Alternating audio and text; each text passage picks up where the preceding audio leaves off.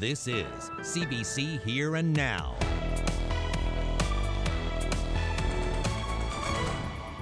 Okay, where's he going? Fishing for cod, but finding so much more. The circling shark story is just ahead. Dr. Fitzgerald said, play ball. We were ready to play ball. COVID restrictions have changed a lot for the Corner Brook Baseball Association, including the opening of their new clubhouse. I'll explain it all tonight. Good evening, I'm Carolyn Stokes. Well, we are starting another winning streak. Government says there are no new cases of COVID-19 to report today for the third day in a row, but there are new cases in Prince Edward Island today that appear to be connected to a hospital emergency room, and that has health officials warning the Atlantic bubble should not expand any further at this time. PEI's chief public health officer says a healthcare worker in the ER tested positive for COVID-19. As a result, hundreds of staff and patients are now being tested there. Another confirmed case appears to be connected. An 80-year-old woman who came in contact with the healthcare worker also tested positive. She went to the hospital last week. Now, these new cases are among a half dozen others on PEI that have surfaced over the past week or so, and now PEI's chief medical officer is cautioning that the Atlantic region should not be considering any other expansions to its bubble. And none of our 8 active cases are related to travel within the bubble. But this situation raises questions about the possibility of the Canadian bubble. Although ultimately this is not my decision, I believe it would be premature today to be considering a further loosening of our border restrictions and encouraging broader travel. And certainly that will be reconsidered as we go forward, but not today.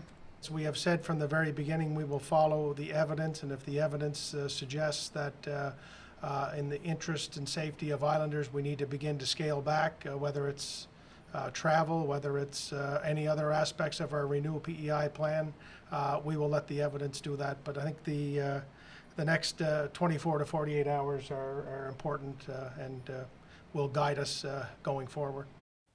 Now, initially, health officials in Atlantic Canada said July 17th might be the target date to expand the Atlantic bubble, but last week, Premier Dwight Ball suggested that target would be moved. Meanwhile, following a surge of cases in the U.S., more public health officials will be placed at the American-Canadian land border to bolster COVID-19 screening. The changes include 3 land border crossings in New Brunswick, where people would cross into the Atlantic bubble. Travelers who pose a risk will be sent to health officials for a second assessment. The locations with this on-the-ground support account for 90% of travelers into the country. Non-commercial land crossings have nearly doubled since March. The U.S.-Canada border shutdown remains in effect until July 21st.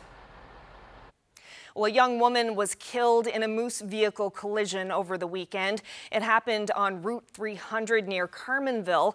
Police say the 17-year-old passenger was found in critical condition. She was airlifted to hospital where she later died.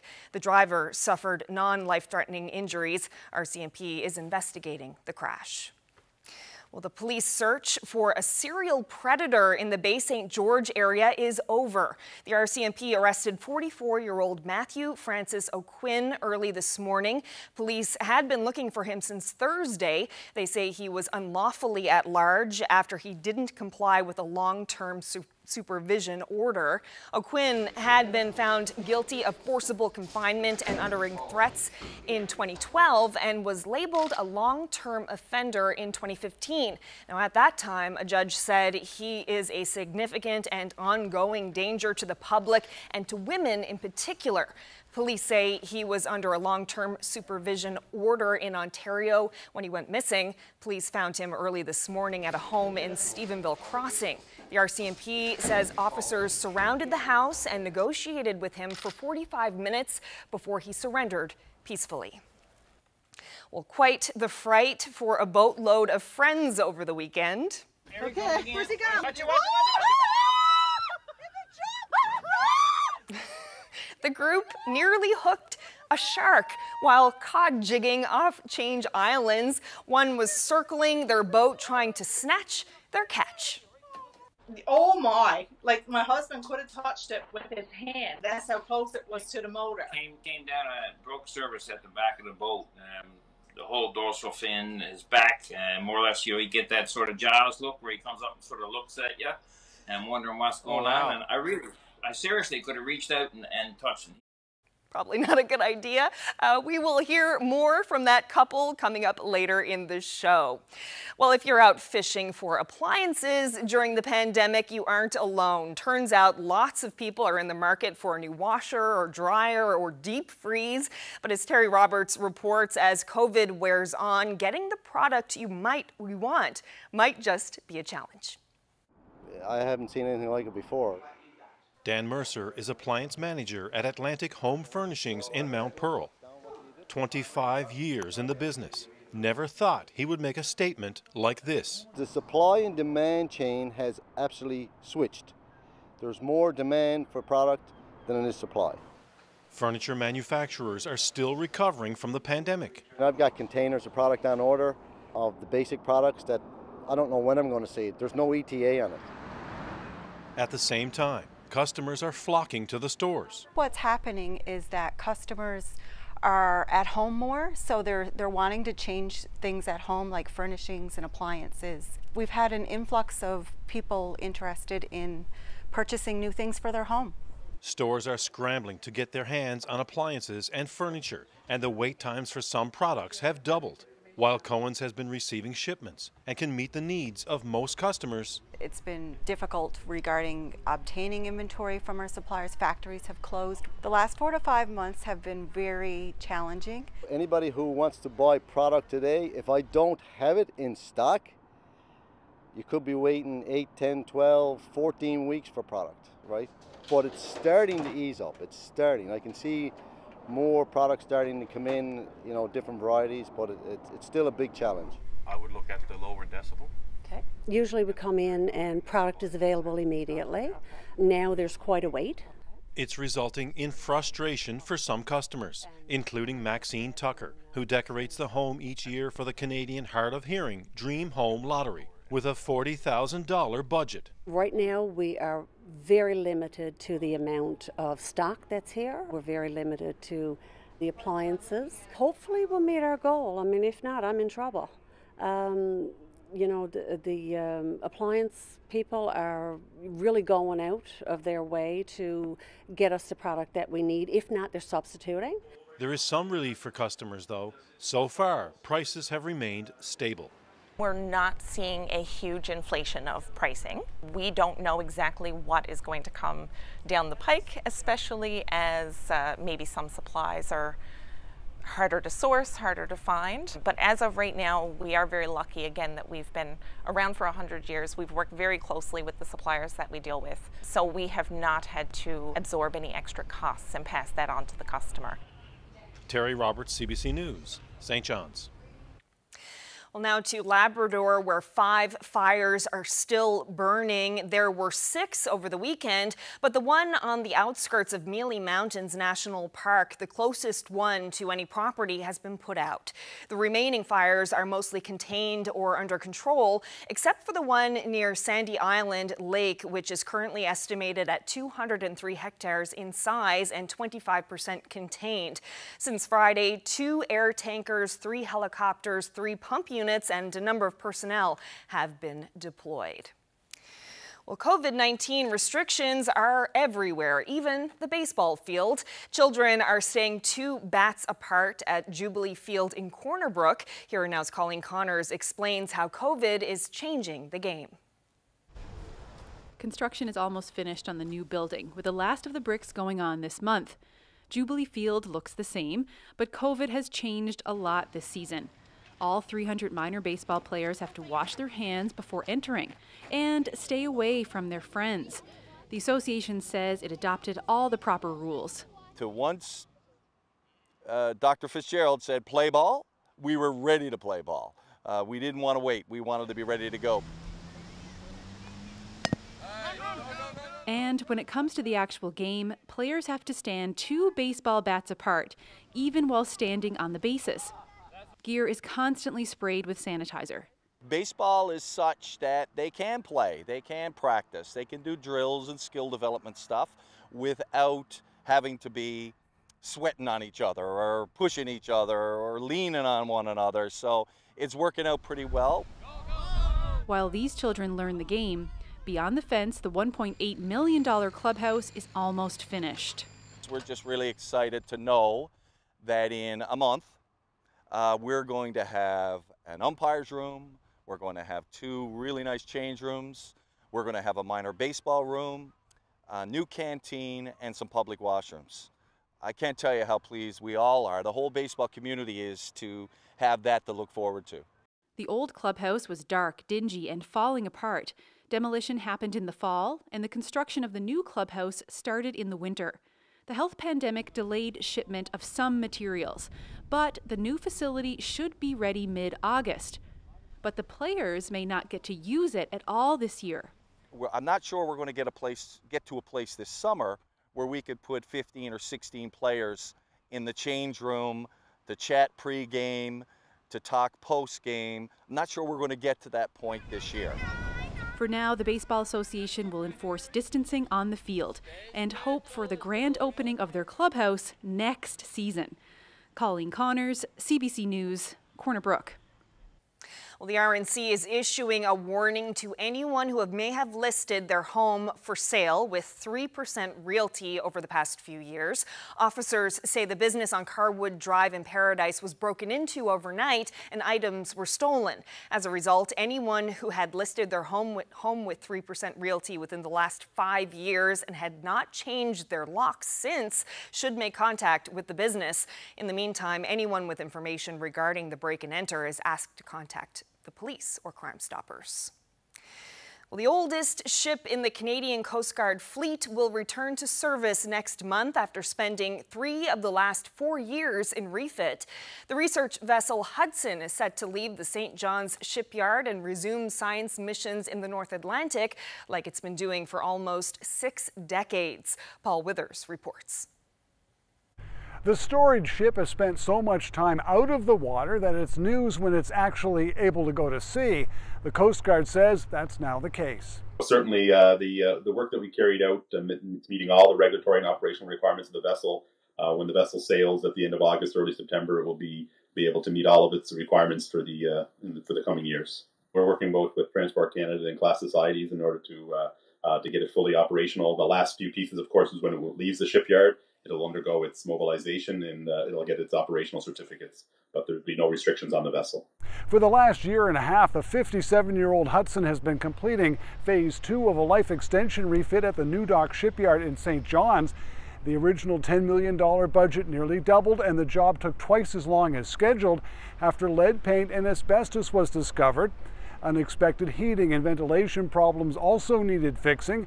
Finding those parts took time. All of that on top of scheduled work and the pandemic this spring. The life extension actually started in 2017 in a Hamilton shipyard where it too encountered unexpected problems and delays, but all of that is now in the past. We hope to still see the vessel at the St. John's Coast Guard base in the coming days, and we'll depart over to BIO sometime in probably around the 1st of August. Hudson's first mission will be to deploy moorings to detect whales, and then it will carry out ocean climate monitoring off the east coast. The ship is now capable of remaining in service until its replacement is ready. For a vessel life extension, the life has been extended now, and the Hudson will be with us till 2024. An end to an endless refit and the end in sight for a vessel that has carried generations of Canadian scientists to sea. Paul Withers, CBC News, Halifax. Well, a beloved Pakistani restaurant in St. John's is embroiled in turmoil after the owner says her restaurant was stolen. The owner of International Flavors says the landlord changed the locks and now a new owner is selling food using her recipes and her equipment. Heather Gillis reports. Talat Mian operated International Flavors here on Kittivity Road for 17 years. During the pandemic, the 67-year-old negotiated a reduction in rent while the restaurant was closed. Then she worked out a deal to sell her business to Justin Fong so she could retire. But in mid-June, the day before she planned to train the new owners to cook her recipes, the locks on the doors to her business were changed, even though she'd paid her reduced rent for that month. But now Talat Mian says people were operating her restaurant using her recipes and equipment as late as Friday. Her lawyer has sent a cease and desist letter, and the sign has been removed from the front of the building. Looks like it's stolen from me. I feel that it's stolen from me. She says all of her belongings are still in the restaurant, though she has received some things like a visa machine. My corporation certificate is there, my all the personal, some papers they are there, cash flow in the cash register. Landlord Mike O'Day wouldn't do an on-camera interview, but he told CBC News that if Mian wasn't reopening, she'd have no control over the plan going forward. As for her belongings, O'Day says she can have whatever she wants back. He also said he was working with Fong, but that he changed his mind, though Mian thought it was a done deal. Mike went to talk to Justin at the bureau, and he said yes, he will give it to him. Now, 25-year-old Ibrahim Ayoub has rented the building as of July 3rd. His sisters worked for International Flavors, but he says once they get all of their licenses, they'll be selling Ethiopian food. He says they were open for Friday on a trial run. People to see. It's not open just like to for free. Like even last time we were doing for free to try out. People are getting in and seeing it. Meanwhile, Talat Mian says this situation isn't about money, it's about ethics. Because it's not the money or anything. I want to have a good control of my legacy. Meanwhile, Talat says she's exploring all options. However, the outcome of any of those options here is far from clear. Heather Gillis, CBC News, St. John's. Well, the Salvation Army is holding drive-in sermons this summer. The St. John's Citadel hosted its first on Sunday. Last month, the Salvation Army said it would keep its churches closed despite faith-based organizations being allowed to have gatherings of fewer than 50 people. The church says drive-ins keep congregations safe and connected. It's expecting Salvation Army churches in other areas of the province to try them out.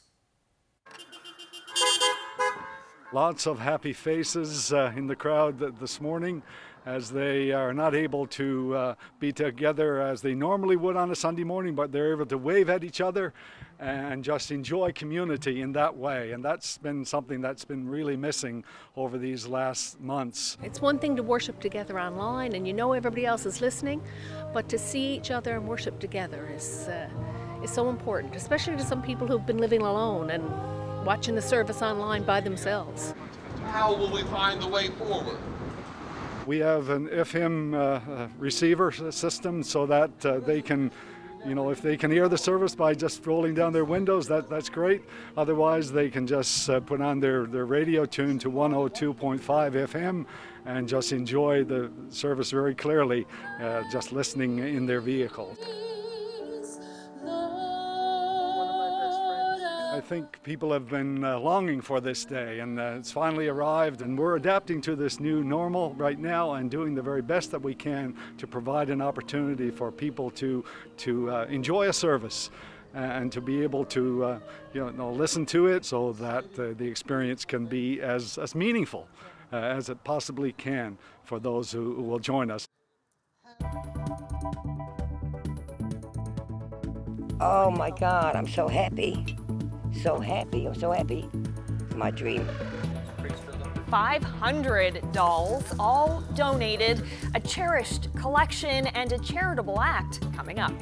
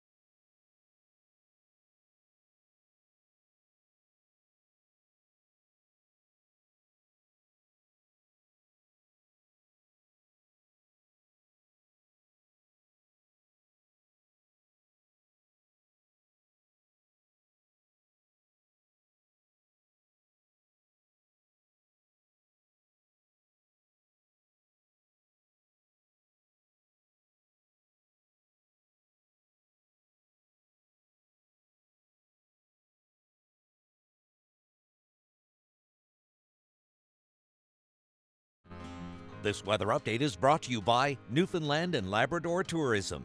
This year, it's Stay Home Year, the year to rediscover home.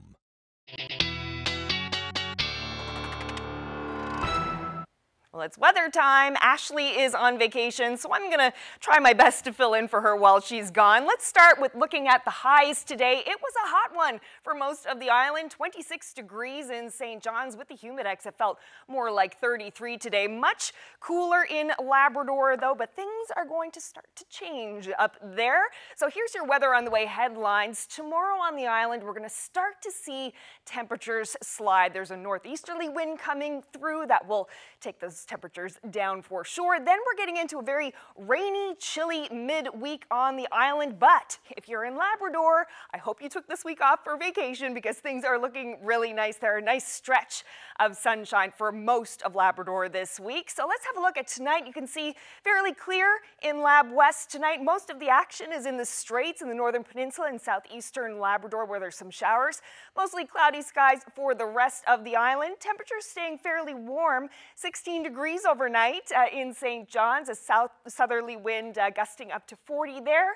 For Labrador, Happy Valley Goose Bay could see some thunder and lightning tonight and 8 degrees as that overnight low. So looking ahead to tomorrow, things stay pretty cloudy on the island, nice and clear for most of Labrador, and those showers continue along the Straits there tomorrow as well for southern areas.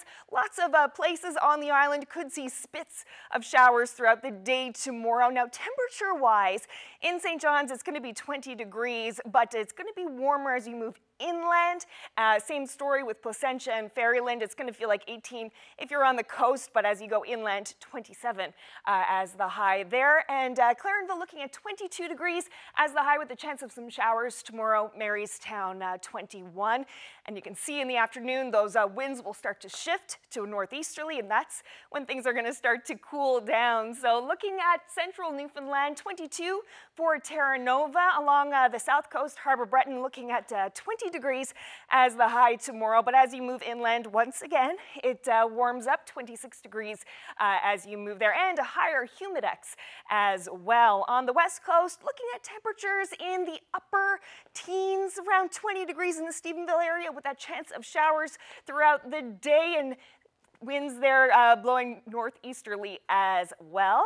As we go up through the Straits, temperatures in about the mid-teens with some showers. St. Anthony only getting up to a high of 12 degrees, but then look at the rest of Labrador along the coast. Yes, it's a little bit chillier, but in Labrador City, looking at a nice sunny day, 20 degrees. Churchill Falls, Happy Valley Goose Bay looks like it's shaping up to a really nice day tomorrow. For Wednesday, it's going to stay nice and bright in Labrador, but on the island, looking at some showers and cloudy skies for the east and along the south coast. And look at that dip in temperatures. Yes, 11 degrees as the high in St. John's tomorrow. We're going to stay in this pattern for a couple of days, but in Labrador looking really nice, 25 in Happy Valley Goose Bay, and as well Lab City looking quite nice. So as we get into Wednesday overnight into Thursday, it's going to stay pretty nice in Labrador. Showers sticking around for the east. Temperatures staying very chilly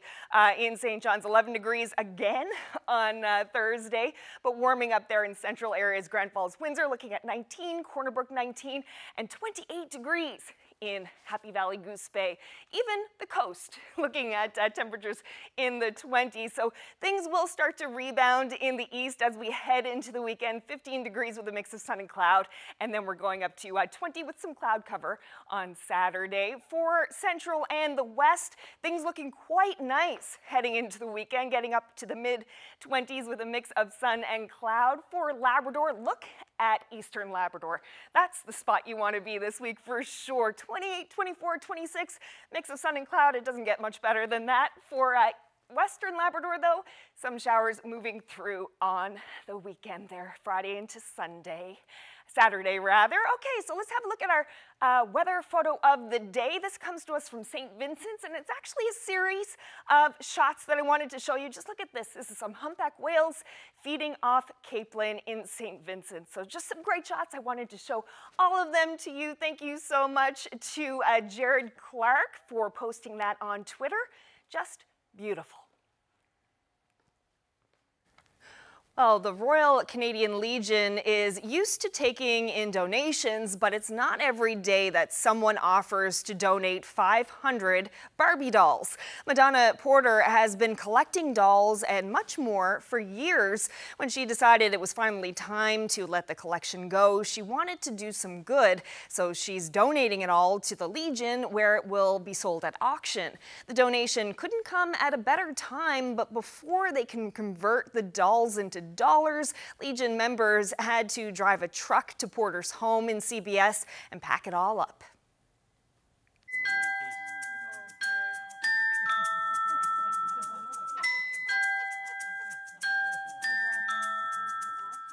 I've had a lot of happy days in my life, but I can say this is the happiest. Well, I'm that happy, I'm sad, I'm excited, but it's what I want to do in my heart. I started off with the teapots and Barbie dolls. In the Salvation Army, we grew closer and closer. And times I'd phone down and say, do you have any Barbie dolls? We'll put them away for Donna. Come down and get them. I said, okay. And dolls came in, paintings came in. Things started to come in, and it's massive. Time was getting bad, and I'm getting older and sick, whatever. I'm not going to get into that. And I called the Legion. I said, oh my God, Chief Harry won't take me serious. Who got 500 Barbie dolls, right? And the next day, God love him. Aaron came up, and he came up. So I think it was meant for them to come and help me through this today, and to take all this away, because my dream is so a long while waiting for it to come true.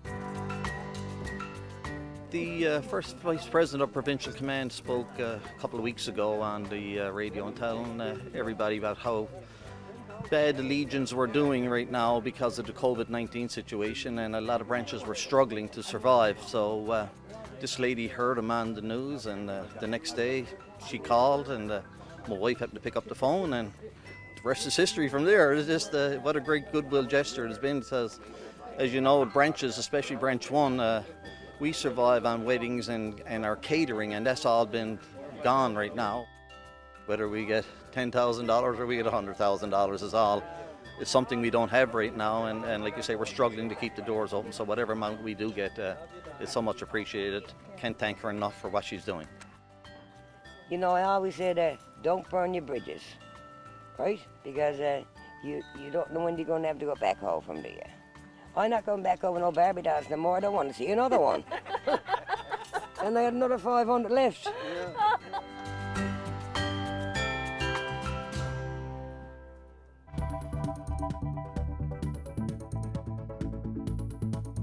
Coming up, a couple from Change Islands has quite the fish story. They were after cod, and so was another creature. That's coming up.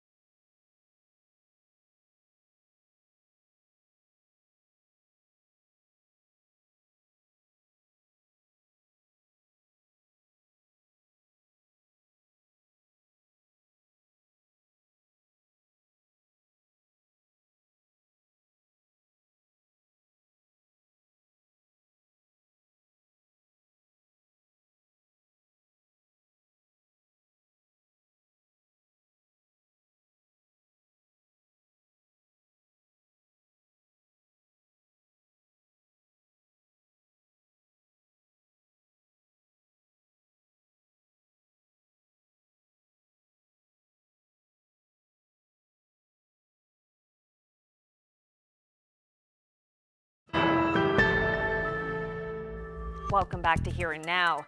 Well, we've seen the video and we've heard the screams. A close shark encounter Saturday off Change Islands. Anthony got the backstory. Well, Carolyn, summertime, beautiful weather these days. A lot of people trying to get out on the water to get their fish. And that's certainly true for a couple in Change Islands who got a little more than they bargained for when they headed out. Where's it gone? Right there, no, let's move. It's all fall down here now. I don't know what I'm at. Oh, is it going to eat me? Put it. Joining me now from Change Islands is Peter and Donna Stacy. Welcome to Here and Now. Thanks for having us. All right, so the video is quite something. Peter, you're the skipper on the boat, the captain. Set the scene for us. Where were you heading out and what were you doing? We had some friends out, came out for the day. Saturday was a beautiful day. So we headed out towards one of the fishing grounds known as the Western Rock of 4 Mile. There were 5 of us in the boat, struck some fish early and the fishing was good. And then, as you see, the video exploded. Give me a sense of when you realize the fishing's good, you're bringing in your fish, and then all of a sudden you get this visitor, a predator. When did you realize that something special was happening? I would just like to say, too, there was a lady in the boat with us, and this was her first time ever on the ocean. Wow. Besides being on a ferry, at one point, this was her first time ever on the ocean, let alone in an open boat, out cod fishing. So I said to her, I'm normally a photographer for anybody that Peter takes out fishing. I said to her, give me your phone so I can take some pictures of you when you catch a fish. Not if, when you catch a fish. So I had her phone and my phone in my hands, and she had just moments before pulled in a fish, so I had taken a picture of her. So I had 2 phones in my hand, and then this shark comes out of nowhere. This is pre the video even starting. Goes around the boat once, then it surfaced the second time, and it actually broke. The fin came right out of the water. Yeah, that'll wake you up. Oh my, like my husband could have touched it with his hand. That's how close it was to the motor. Came down a broke surface at the back of the boat. The whole dorsal fin is back, and more or less you get that sort of Jaws look where he comes up and sort of looks at you. So Dean, Devin, and Kelly were in the boat with us, and Kelly was there on the tot. And I mean, I panicked, just completely panicked. And I had the 2 phones in my hand, and my husband was saying, "Are you videoing? Are you videoing?" And I mean, that was the last thing I was worried about was a video. So by the time in the kerfuffle, I got my camera going. The only thing I got was wherever I moved, because there was no intentional videoing of the shark at all. No, I gotta put it. Don't put your hands out there. Don't put your hands out. Okay. Where's he gone? Oh my God, he's eating mine, isn't he? Where's he gone, boy? Should I eat Peter or what? What should I do? You're the one, Donna, who's providing that really cool, almost documentary-like commentary about what we're seeing, right? Are you the voice that we're hearing? Yes, she is, Anthony. Yes, it's me. Gone nuts. I wouldn't call it the beautiful commentary. It's gone nuts. I panicked. I wanted him to move, get away from it as fast as we could. Did you explain to your friend that you don't cue the shark every time you take somebody out there, that this isn't an everyday occurrence when you go cod jigging? Yeah, I kind of think she realized that being right in front of my voice. So at some point throughout the video, after we've listened to it a few times, Kelly and I are actually the same pitch when we're screaming. And how big do you figure that shark was? Well, my boat is 19.5 feet, and I figures he was somewhere between 8 and 10 feet. It was massive.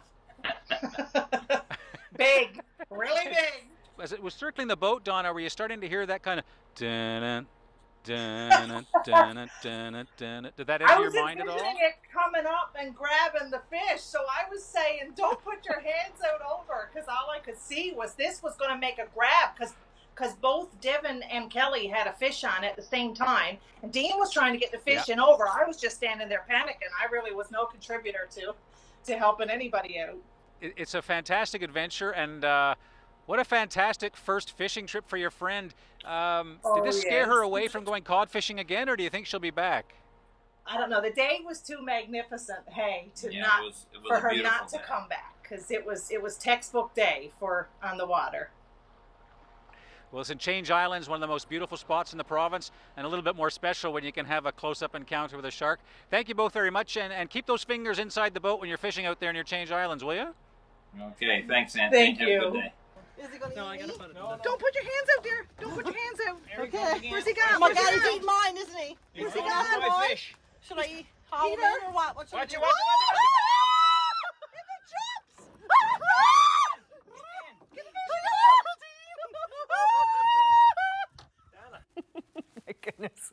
Well, Peter and Donna saw the shark wild cod fishing this weekend. The recreational cod fishery opened at the start of the month, which means harbors, bays, inlets, and coves have been very busy each weekend with boatloads of people heading out to catch their quota. It also means it's time for the annual age-old debate over how to best fillet a cod. Merle Pitts learned how to fillet a cod when he was a teenager working part-time in a fish plant, and on Saturday showed off his method at a wharf in Cannings Cove.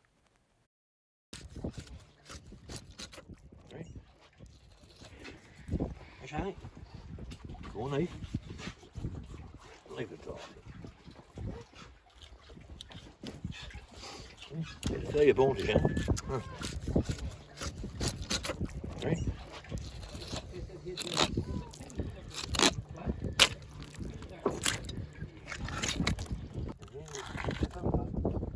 The size the same thing. Same thing. Small knife. I keep saying for you forget it. Hair bone. Small knife is definitely the answer. Hair bone, look. Nice fiddle, see? Got your knife, look. Nice fiddle, look. What are you doing that? You go below your sand bone, right? That's your sand bone right there, look. Right? Sand bone. You gotta cut past that sand bone. And there's your fiddle. Well, that's not quite for the squeamish folks of us out there. That's Merle Pitts showing off his cod filleting skills. Now, Merle is the uncle of Here and Now's senior producer, Lee Pitts, who was among those at the wharf. And that got us thinking, how do you fillet cod? Have you learned any lessons or tips over the years? Where do you stand on the skin off or skin on or skin off debate? And if so, if you have some suggestions or tips, record a video of yourself and send it to us. We'd love to see your skills in action. So you can reach out to us. You can reach out to us through email at hereandnow.nl@cbc.ca. We're also on Facebook and Twitter at CBCNL.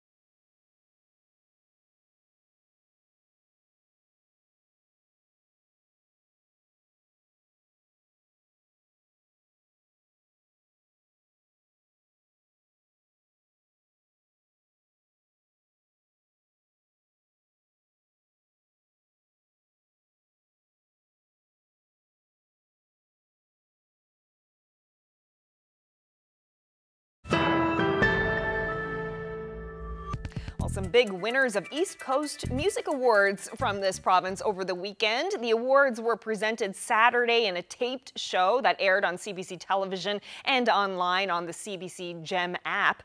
Eastern Owl won for Indigenous Artist of the Year. Shani Ganuk was given the Lifetime Achievement Award, and Tim Baker won 3 awards for Best Video, Folk Recording of the Year, and Solo Artist of the Year. The winner is, from St. John's, Newfoundland, Tim Baker. Congratulations to Tim for Forever Overhead. Thank you so much to so many people for helping me make this record. My producer, Marcus Paquin, my manager, Jason Burns, my partner and designer, Nico Paulo, Adam Countryman, my agent, Cameron Reed at Arts and Crafts. A boy in bed, all the windows wide. You can hear the hot rods running from the light. Oh, from the light into the dark. That's all I wanted in my cousin's car. I am so excited to announce the ECMA for Indigenous Artist of the Year goes to Eastern Owl. Congratulations. Okay, cool. We are so excited to win Indigenous Artist of the Year at the ECMAs, and Awesome. we want to thank the ECMAs so much for having this celebration despite everything that's going on with COVID-19. On behalf of Eastern Owl, we'd just like to thank a few people. We would like to thank our elders and our community for always supporting our music. We'd like to thank First Light Friendship Center in St. John's, Newfoundland. All the people who worked on our album, Hamasi. 'Cause all my life I wanted to be circling and moving to the beat. Now here I am, and now you're me, and I'm dancing.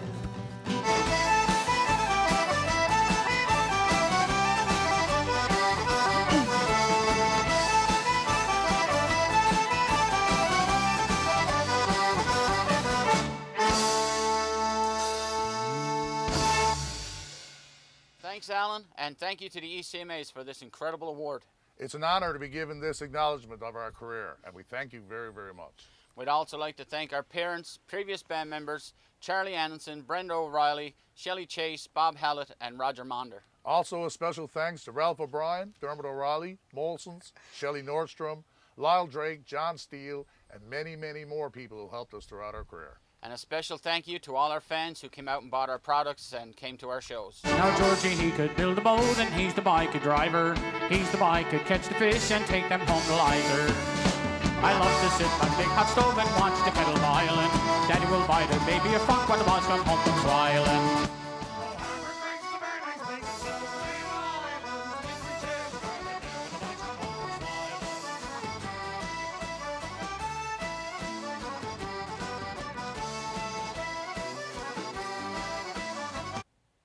Well, congratulations to all the winners and the nominees.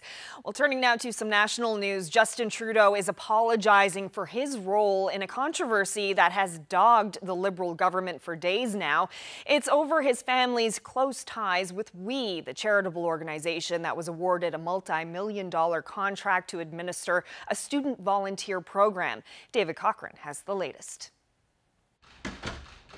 Being Prime Minister means sometimes having to say you're sorry, and this is one of those times. I made a mistake in not recusing myself immediately from the discussions, given our family's history. And I'm sincerely sorry about not having done that. Sorry for the collapse of the plan to have the WE charity deliver volunteer placements and grants to students. I am sorry because young people who should be out there volunteering, contributing to their communities through this program will now have to wait a little longer. Sorry for dragging his mother and brother into a political controversy over payments they received from the charity. What I also deeply regret is the fact that I have brought my mother into this situation in a way that is really unfair to her. Sorry for plunging his government into its third formal ethics investigation in just 5 years. I did not know the details, and as I said, I should have known the details, and I regret that. The WE organization is no longer running the program, but it is running ads, saying the charity only did what the government asked and was never going to profit from this, just recover its costs. All of this has the government scrambling to stand up and deliver a program it argued it didn't have the capacity to deliver, which is why it all went to WE in the first place. Trudeau's apology hasn't satisfied the opposition, who say this only happened because he was caught and his back was against the wall. They plan to press ahead with a series of investigations at multiple parliamentary committees. David Cochrane, CBC News, Ottawa. Now, the Prime Minister addressed other topics today other than the WE controversy. He says his government is extending a program that helps businesses cover 75% of workers' wages. This week, we'll be announcing an extension to the wage subsidy program until December to give greater certainty and support to businesses as we restart the economy. The government boosted the budget of the program last week to $82.3 billion. $18 billion has already been paid out in payroll support to more than 250,000 businesses. Now, the Prime Minister also says Canada and the U.S. are still talking about the ban on non-essential travel, but there are unconfirmed reports the ban will likely be extended until at least mid-August. Salima Shivji has more on that. The numbers keep spiking. More than 15,000 new infections in Florida in one day alone. The latest record straining hospitals to a critical point. We're going to have to start moving regular beds into ICU beds. So too in Texas. We are on the edge. We had 17 more people admitted into our ICUs last night. That's a 10% increase. So we're still in a rough place. Some mayors are pleading with the governor for a return to strict lockdown measures. The state still struggling to contain the spread of the virus, even with an order for Texans to wear masks when out in public. As is California, where two large school districts, LA and San Diego, say it's too risky to open schools in the fall, sticking to online classes instead. In the midst of it all, the Trump administration has the country's top infectious disease specialist in its sights after Dr. Anthony Fauci's repeated warnings. We're in a very difficult, challenging period right now as we speak. We're met with this. I respect Dr. Fauci a lot, but Dr. Fauci is not 100% right. The president's advisors seem keen to undermine Fauci, anonymously sending a list of statements to several media outlets from early on in the pandemic that they say he got wrong when the virus was new and much unknown. An attack the White House is denying. The notion that there's opposition research and that there's Fauci versus the president couldn't be further from the truth. Dr. Fauci and the president have always had a very good working relationship. Just as Fauci points to a hasty reopening in many states as the source of the recent outbreak and warns Americans, especially young ones, to take this virus seriously to protect themselves and others. Salima Shivji, CBC News, Washington. Well, now to some developing local news. The mayor of Mount Pearl has stepped aside amid an allegation of harassment. David Aker issued a press release a short time ago saying he would temporarily step aside until the allegations are investigated. He says he'll cooperate with the investigation. The Mount Pearl Council said in a statement that a former councillor, Andrea Power, had made a harassment complaint against the mayor. She had been removed from council a couple of weeks ago over a conflict of interest. The city of Mount Pearl says it has hired an external investigator to conduct an independent review.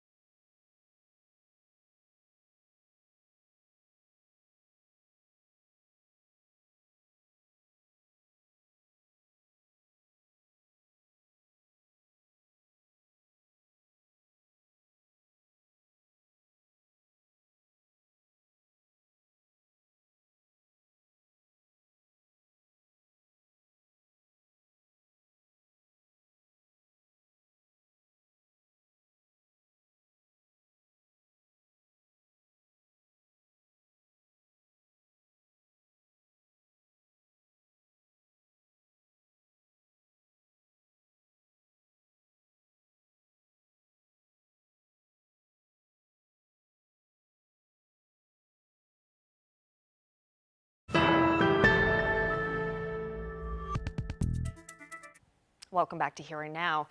The Washington Redskins made it official today. The team's name is being changed. The NFL franchise says following a review, it has decided to retire the Redskins name and logo. For decades, activists have complained the moniker is a racial slur against Native Americans. But after the killing of George Floyd and the protests against racism that followed, major sponsors like FedEx, Nike, and Pepsi threatened to cut ties with the football team unless the name was changed. A new name and logo is expected to be announced in the next few weeks. Well, there are winds on the ocean that stir up whitecap conditions, and then there are other winds that whip the water into snow-like foam.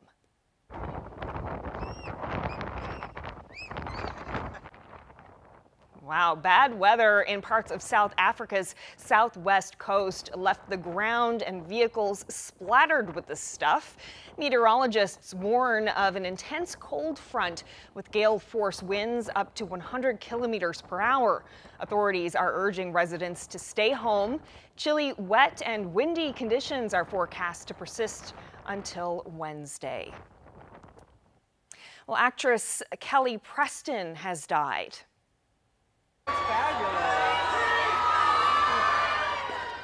Preston's husband, actor John Travolta, says she died after a 2-year battle with breast cancer.